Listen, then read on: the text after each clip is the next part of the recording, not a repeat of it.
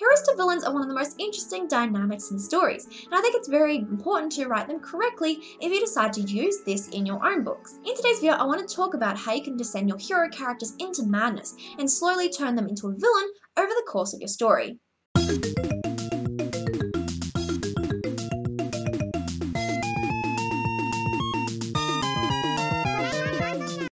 If you don't already know me, my name is Cross, and on this channel I dedicate all my videos to helping you turn your manga into a masterpiece. If you're new to my channel, please consider hitting that little subscribe button. It really helps support me and my channel, and it also ensures that you never miss a new video. I upload new videos every week on how to create an amazing manga, and you really don't want to miss them. So let's descend into the writing process together and talk about how you can create this interesting character dynamic in your own manga creation. My first tip for turning a hero into a villain is to foreshadow their potential villainous side. If you want this dynamic to be really realistic to your audience, you first need to subtly foreshadow it before this hero actually becomes a villain. You need to show their potentially villainous side when they are still considered as a good character in your book. They should do things that the other hero characters in your book do not. They might see things in very different ways, and they may treat others in very different ways than your hero characters do. And that is a good way to foreshadow that they are a villain before you actually turn them into that character. And maybe by this point in the story, even they don't know that they will become a villain character. These are just some little aspects of their personality and the things they do in their day-to-day lives that is a part of who they are. And they don't realize yet that that might make them into more of a villain. It's just a part of who they are as a character. For example, while your hero character might be someone who is normally kind to others, you might have moments where they show a meaner or crueler side, and that's a way you can foreshadow their potential villainous side. So when you are changing a hero to a villain, consider what type of villain you eventually want them to become, and consider how you can show little subtle aspects of that personality in your hero character now in order to foreshadow it to your audience. My second tip is give them a 7 deadly sin and make that their focus. The 7 deadly sins are typically ordered as pride, greed, lust, envy, gluttony, wrath, and sloth. The reason I'm talking about 7 deadly sins in regards to turning a hero into a villain is because usually what causes them to descend into madness is actually the result of one of these 7 deadly sins. So for example, if you're having a hero that you wanted to turn into a villain and their main 7 deadly sin is greed, then they might turn into a villain due to a greed for money, or a greed for wealth, or a greed for fame, or something in regards to that. And so that greed is what eventually causes them to topple over the edge.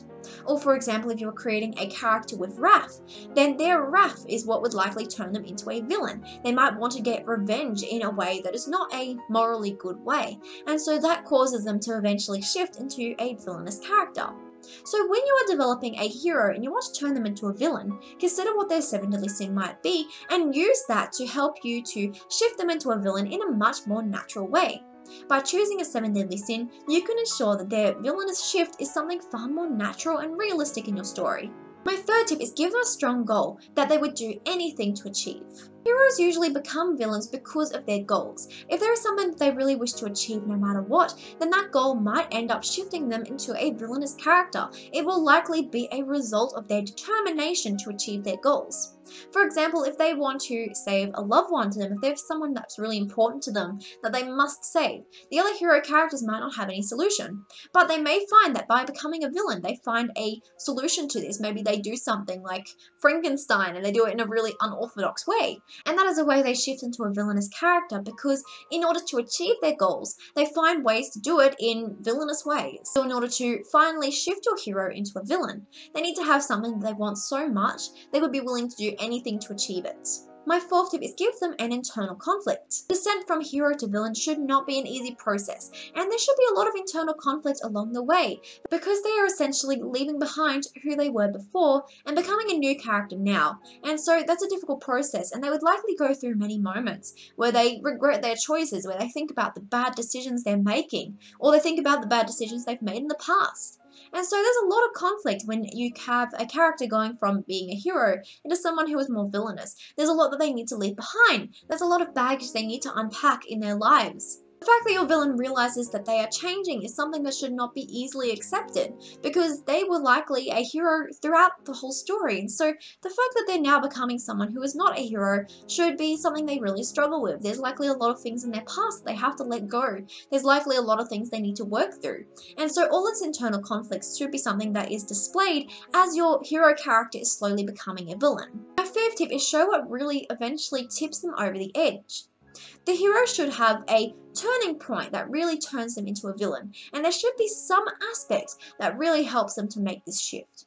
For example, the one that really convinced them to become a hero in the first place might be gone, and so they find they have no more reason to be a hero. They decide, what's the point of being a hero anymore? These things are going to happen. I'm going to become a villain instead. And that is what tips them over the edge. Or in another example, someone close to them might have betrayed them, and so they become a villainous character because they want to take revenge. They might have lost a lot of important things to them, and that causes them to become a villain. So there's many reasons why your hero character might be tipped over the edge, and it's very important to consider these reasons while you are developing them from a hero to a villain character. My sixth tip is show the external conflict. While your hero character is slowly becoming a villain, the other hero characters might suddenly notice their change in personality or their change in actions, and there might be external conflicts where there are characters trying to stop your villain from becoming this way. They might be trying to convince them to come back to the good side and convince them to do good things, and your villain character might protest against these changes. It should be natural that your hero characters would want to stop your villainous character from becoming that way.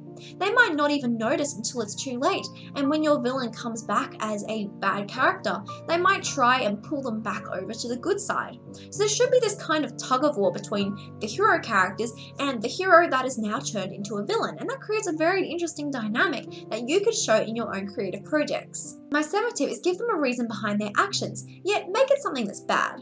Just because you're turning your hero into a villain does not mean that their actions should be senseless. Consider the reasoning behind what your character does, even if it's not a morally good reason. For example, your hero might have a goal to actually rule the city, but the reason they want to do that is because they weren't really accepted when they were a hero.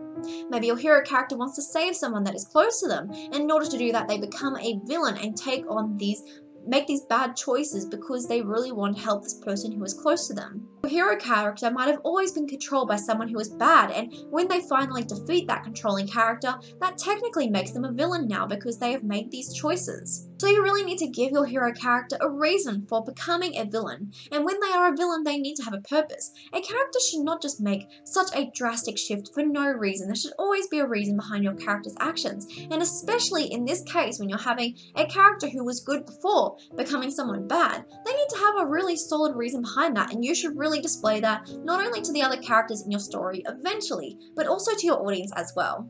My eighth tip is show the result of their bad choices. For every choice there always has to be a result, and these consequences make your story realistic and memorable.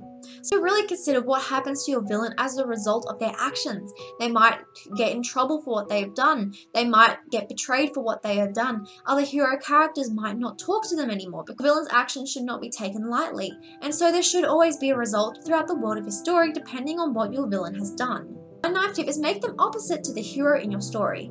A foil character is someone who draws attention to the underlying aspects of another character. So essentially, this hero to villain character should be someone who is an opposite to your hero character. So really consider your hero character's most prominent traits and make those traits opposite in your villain character's personality. Essentially, your villain character needs to reflect aspects of your hero's underlying personality. For example, if your protagonist is kind, your villain should naturally be someone who is cruel. If your protagonist is someone giving, your villain character is someone who should take or steal. If your protagonist is hesitant, your villain should take action.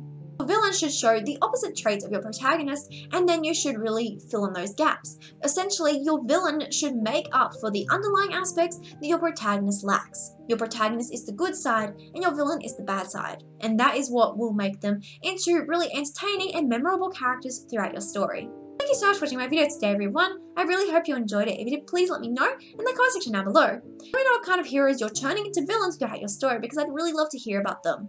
Feel free to tag me on any of my social media at Midnight's Cross, because I always enjoy hearing about the projects that you're creating. Again, thank you so much for watching, and I'll see you in the next video. Bye!